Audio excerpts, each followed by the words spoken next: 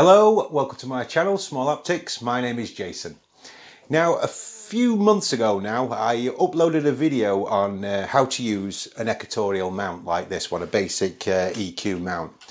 And there was a few points. Oh, by the way, I'll leave a link in the description if you want to use that for a more in-depth video than this one's going to be. It's just a few points that I didn't really pick up on in that video that I want to just share with you now. Now, when it comes to polar alignment, you'll have known that you need to polar align these, okay? One thing I didn't emphasize enough, if that's the right word, is that you don't have to precisely polar align an EQ mount every time you use it, okay? It's something that does put a lot of beginners off, thinking that every time they take their EQ mount out that they've got to mess about by, you know, finding the pole star and the rest of it.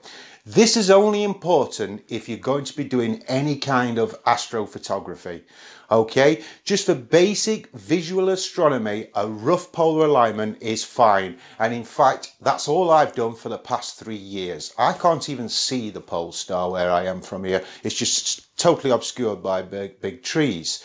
So, but what is important, okay, is that you do set your latitude to something like where you live or what part of the country, part of the world you live in, okay? And that, just a quick Google search and you'll soon find out what your local latitude is, okay? Again, I've got a full in-depth video on how to do all that and adjust all that, link in the description. But once you've got your latitude set right, okay, the only thing you need to do then is point your telescope north. And this is another really important point, okay? If you've got an EQ mount, don't think for 1 minute you can just take it out, plonk it down and start using it, okay? Because it will fight against you immensely, all right? EQ mounts are designed to help you and assist you and aid you following the stars in the night sky. And if that becomes a hindrance, then there's no point in having one of these type of mounts, okay? So how do you know it's pointing north, okay? Because right, one thing you don't do is turn your telescope and point it north, okay? What's important, it's the mount itself that's pointing north. All right, now if you look at my telescope now, it's in what's called the neutral position or the starting position, okay? And you'll know you've got it right because the counterweight is pointing towards the floor basically, okay? It's the lowest position that the counterweight will be. And the telescope and the counterweight bar here will form like a T shape, okay? This is the front of the telescope, if you like, okay? And this is the back of the mount, I should say, not the front, okay? So, not the telescope, sorry, the mount, okay? So this is the front of the mount, this is the back of the mount. It's this face you need to face north, okay? A good little tip, again, I'll just briefly say this, I have mentioned this before in another video, is if you slightly undo the nut that holds the mount that makes it attached to the tripod, okay, point the weight, line the weight or the mount head, however you want to do it, so it's in line with one of your legs, okay, and then lock it off, all right? Now, if you look down here on mine, just here, I've marked, I've just cut a little N shape out here and stuck it on there. You can paint it. You don't even have to put an N. You can just put a little sticker of some kind, a blob of paint, whatever, just to identify that this is the north leg.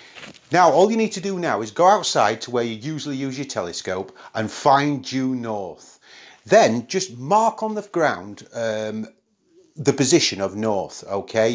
If you're on concrete, you can use a bit of chalk. If you're on grass, something like a thumbtack or a golf tee. Golf tees are good for identifying where north is. So now all you have to do is take your tripod out. You know which is the north leg. You point it on the dot on the floor, the mark on the floor that you've made, and you're all set to go. The telescope now, you just loosen off your clutches like that, and now with the telescope pointing north, you can use it properly like an equatorial mount.